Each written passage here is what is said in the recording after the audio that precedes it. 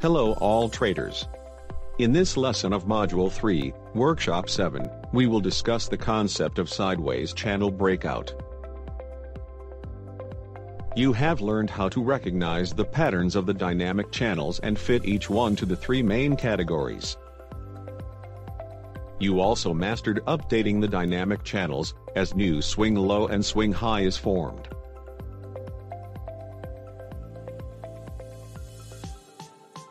If the price breaks the dynamic support of the current sideways pattern, look for new swing lows and update the dynamic channel.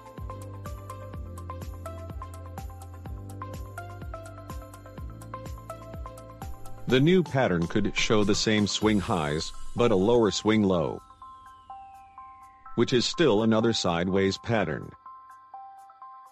If the price breaks the dynamic resistance of the current sideways pattern, look for new swing highs, and update the dynamic channel. The new pattern could show a higher swing high, but the same swing low, which is still another sideways pattern. So, let's practice how to update the sideways channel breakouts, which leads often to another sideways pattern.